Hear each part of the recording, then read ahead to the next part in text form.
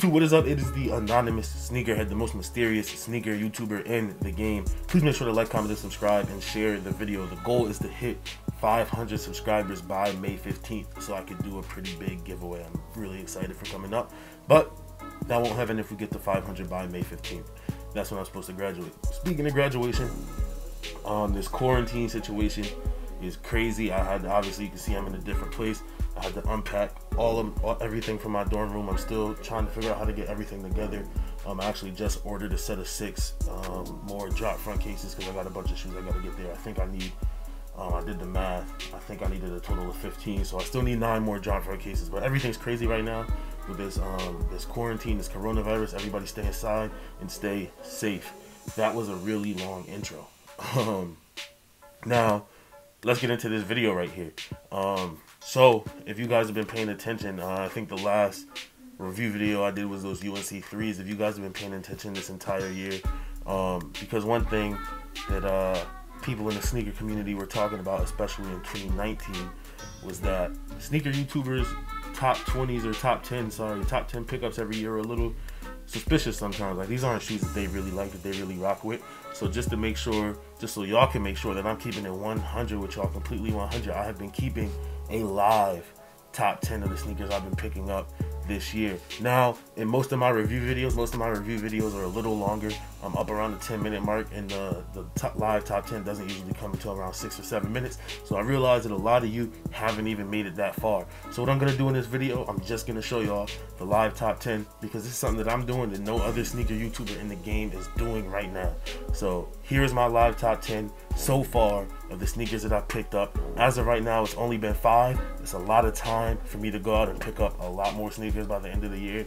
I think I already know my next 3 or 4 pickups, but I'll keep that on the low. And now that that's out the way, man, I'm gonna just show y'all my top 10. Alright, so as you guys can see, I have 10 through 6 on this page, and then on the next page I have 5 through 1. Obviously I only have 5 pickups, so you're only going to see this page right now, but let's get into it. So my first pickup of the year was the Black Cat 4s, one of my all-time favorite Jordan 4 colorways. So that's obviously making the list, and right now it's in at number 10, and then it moved down really easy with my next pickup being the Wash Denim 6. Now I know this was a 2019 release, but I personally picked it up in 2020. It's a shoe that I worn a couple times. I actually like it more than you would think I would. You know what I'm saying? This is a shoe that got a lot of down talk, I guess, over the last year and into this year, but for me it's a good shoe to add to the collection. I'm happy to have it. So right now it's going to sit at the number 10 spot. So moving on, Black Cat 4 moves up again to the 8 spot, and then my next pickup I got, actually at the same time I got the Denim 6, was the Air Max 90 in the Volt colorway. Really dope colorway. One of the best colorways of the Air Max 90 that I've seen, period. And the quality on it that they're doing, with obviously it being the 30th anniversary of the Air Max 90, is 10 out of 10. Great quality. Even the presentation with the box was fire. I ended up switching out black laces for it. Just felt like it darkened the shoe up a little bit. Really like how it looks. But definitely one of my favorite pickups. Might even end up somewhere in the top 5 this year. Who knows? But then coming in at the next spot, once again, Black Cat 4 moves up to the 7th spot, and I got the Air Max 1 Inside Out, another 2019 release. The Inside Out Air Max 1 in the Phantom Gray colorway, or the Platinum colorway. I forgot what it was called. Anyways, really dope shoe. Shoe I got on GoDaddy that I put a bid in that I actually forgot about. Ended up winning my bid. Got it for $100. One of my favorite Air Max 1s in my collection. Maybe my second favorite Air Max 1, behind the Have a Nike Day Air Max 1.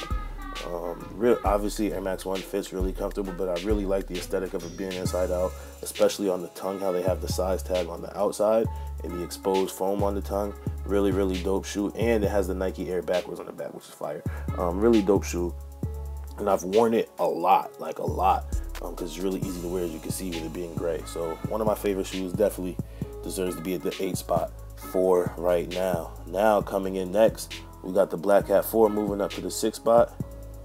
We got the Inside Out Air Max 1 moving up to the 7th spot, and the Volt 90 moving up to the 8th spot.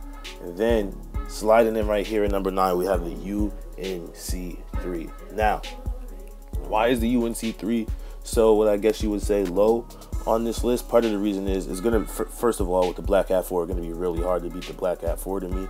But I love Air Maxes. Air Max 1 is my single favorite Nike silhouette out of all Jordans, all PEs or player sneakers, everything. Air Max 1 is my favorite silhouette. The Air Max 90 was a really dope shoe. And the UNC 3, I don't like white uppers on 3s that much, and it is a shoe that I was getting to resell. So these are all of my pickups for the year 2020 so far, and you guys can see the order right now. Black Hat 4 sitting at the 1 spot, the Inside Out 1 at the 2 spot, Air Max 90 Volt in the 3 spot, UNC 3 in the 4 spot, and the Denim 6 in the 5 spot. Now, this is where everything was at the end of my last video. If you guys watched my last pickup video when I did review the UNC 3s. Now, since then, a couple of things have changed. Some shoes grew on me, and for some reason, a couple of things in this list has changed. So what I'm going to do is move the UNC 3s behind the Denim 6s to the number 10 spot, my 5th pickup of the year. Why is that? It's because both of the UNC 3s that I picked up to sell. So, I mean, I'm probably going to get, most likely I'll get more than 10 shoes in the year 2020. But if I don't, shoes that I don't have anymore that I've sold can't be on this list. So as of right now, it's on the 10 spot. As I get 10 shoes, it'll probably be phased out because I just don't own it anymore, which moves the Wash Denim up to the number 4 spot. Doesn't mean that I necessarily think the Wash Denim 6 is a better shoe. It's just I still have it, and I sold the UNC 3. And then one more switch after a while, you know what I mean? When I picked up that Inside Out Air Max 1, like I said, I'm really biased to Air Max 1, so I really liked it. But after just letting it sink in more, the Air Max 90 in the Volt colorway is just beautiful, and it has to move up to my 2nd pickup of the year, the number 7 spot overall right now, and moving that Air Max 1 into the 8th spot. So this is it right here as of March 25th, 2020. These are my top 10 sneaker pickups of 2020, or I guess you could say my top 5 sneaker pickups of 2020 so far. I'm gonna just click ahead so we can see the next page. I have 5 through 1 right here. Obviously those will fill up as time passes. 2 shoes that I think have a good shot at ending up here. The Black Hat 4s are almost definitely end up here, and then the Volt Air Max 90s have a good chance of ending up in my top 5. But that is it for my live top 10, man. No other sneaker YouTuber in the game is doing this. Now let's get back into the video. Alright, man, so y'all can see that was my live top 10 for the year. Really simple video. Just wanted to get that out for y'all so you could really see what I've been talking about. If you heard me mention live top 10, I'm keeping it going this year. Every single time I do a pickup, I'm adding the shoe to the live top 10 where I want it to be. So that is it for this video, man. Please make sure to like, comment, and subscribe. Let's get to 500 by May 15th. Also, do not forget to follow my Instagram at Anonymous Sneakerhead, and I will see you guys at the next video.